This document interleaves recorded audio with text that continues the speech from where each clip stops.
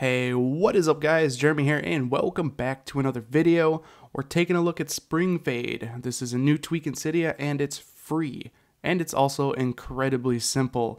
Basically all this tweak does is give you application opening and closing fade animations, and also you will get a fade animation when you unlock your device. So if you guys kind of pay attention here, it's very subtle. I'll just do it a few times. As you can see, when I open the app, it fades in, and when I close it, it fades out. Very subtle, kind of hard to notice, but it's actually a really nice tweak. I actually really enjoy this tweak just because I do open and close applications, so much on a daily basis that something subtle like this is actually really nice. So if I go ahead and go to the lock screen here really quickly for you guys will see the fade animation with this as well.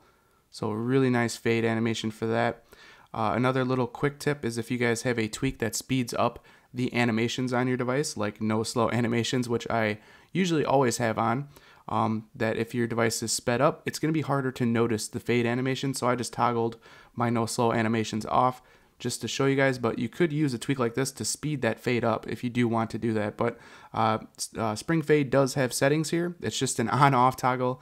That's it. Incredibly simple. Just install it and it works, and that's pretty much it, guys. Incredibly simple tweak. It's free in Cydia.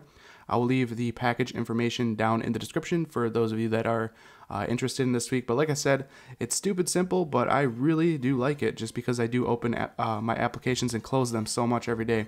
But anyways, I hope you guys enjoyed this quick review of SpringFade. If you did, definitely throw me a thumbs up. That helps me out a lot here at the channel. And if you guys want to see more tweak reviews in the future, don't forget to click that subscribe button. This has been Jeremy, and I will catch you guys in the next one. Later.